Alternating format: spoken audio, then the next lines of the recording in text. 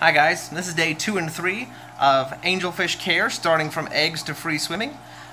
This is the time when I usually pull the eggs out of the methylene blue. I start doing inspections for bad eggs, I pull them up, I clean them up, I try to make sure that they're not going to get into too much trouble while they're by themselves.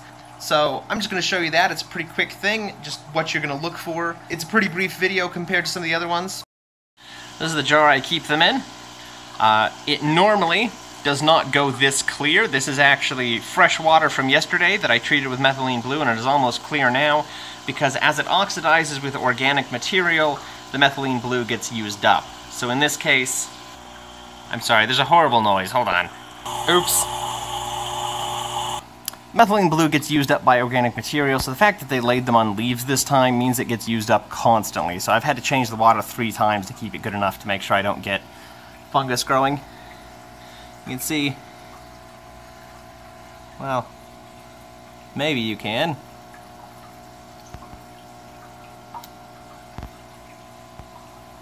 There, you can see some of the eggs in there. There's a fair amount of water distortion. You can see how many of them have gone white because the male hasn't paid attention to fertilizing. So I'm going to go ahead and pull these out and transfer them over now.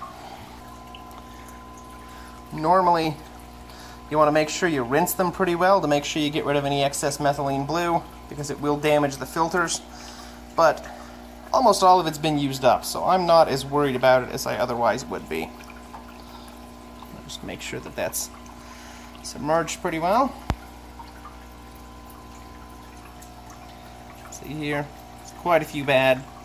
This is a lot worse than they do when he actually pays attention. It's either they're everywhere.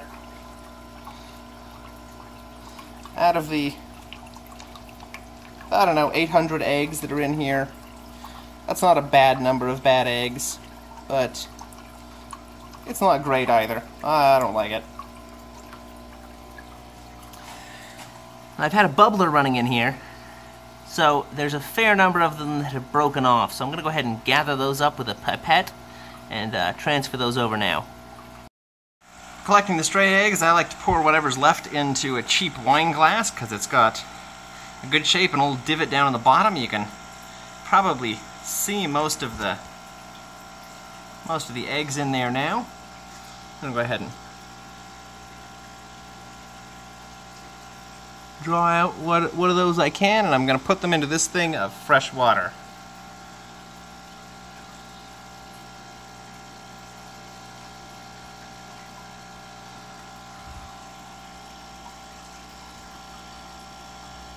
So now,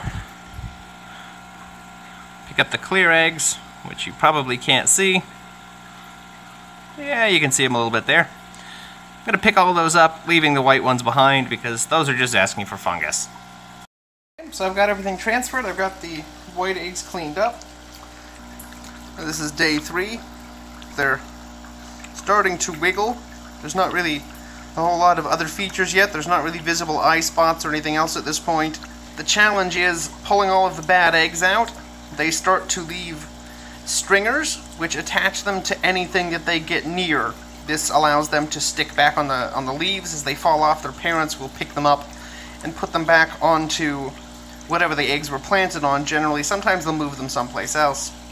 But being in here, there's not really anything that the strings stick to, so they stick to anything around them, mostly each other.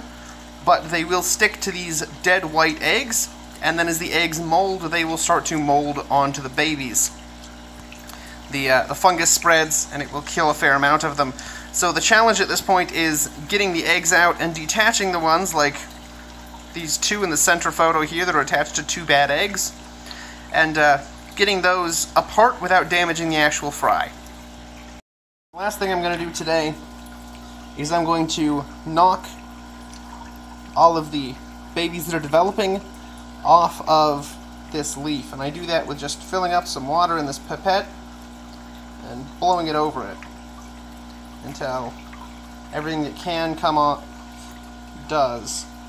You can see here everything is gone off of this. This is safe to remove, and that gives me open areas so that I can just look at the eggs, the bad eggs, and the misdeveloped fry directly.